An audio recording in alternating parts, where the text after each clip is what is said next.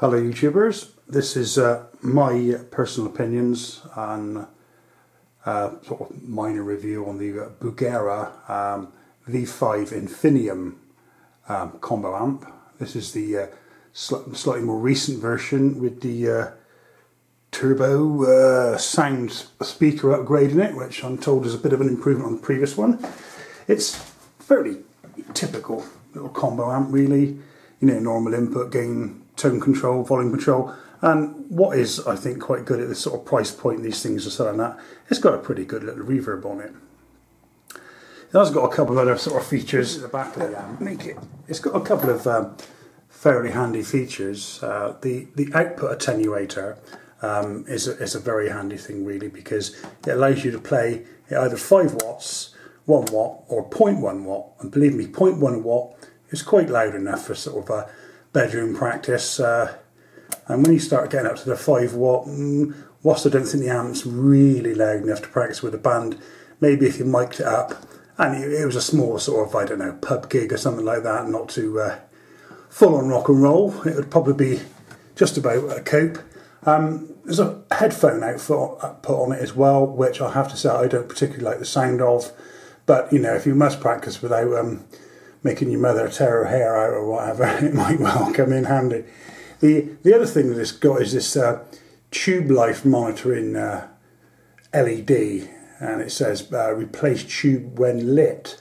I think this is a bit of a gimmick really, because apparently it does clip the output of the amp when it starts going flat out, and that's not really what you want. I mean, that's the whole point in a tiny little combo like this, that you get it going, you know, really well, and that's what it's all about, rock and roll, dudes.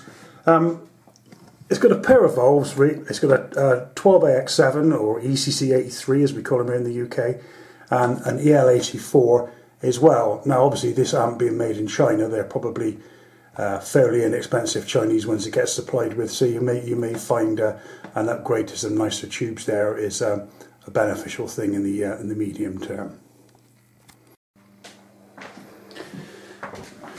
Right, with the amp switched on right away, the first thing is a bit apparent is when you give it a lot of gain, it is a pretty hummy amp really, especially with single coil guitars, which I think it suits really.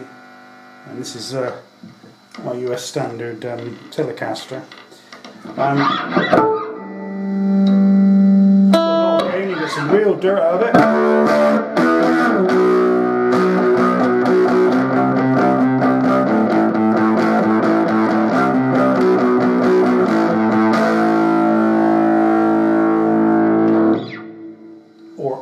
Wind the gain back, it does clean up quite nicely.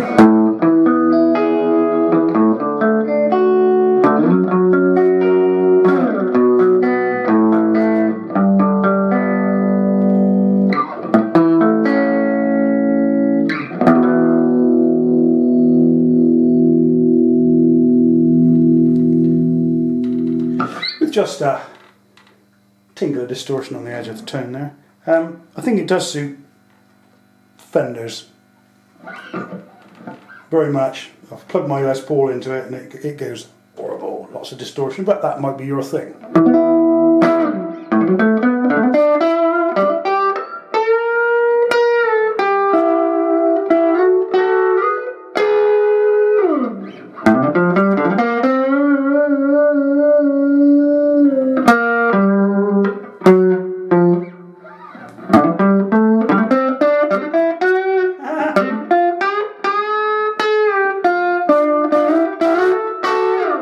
Just in case you ain't noticed, I'm not the greatest guitar player in the world.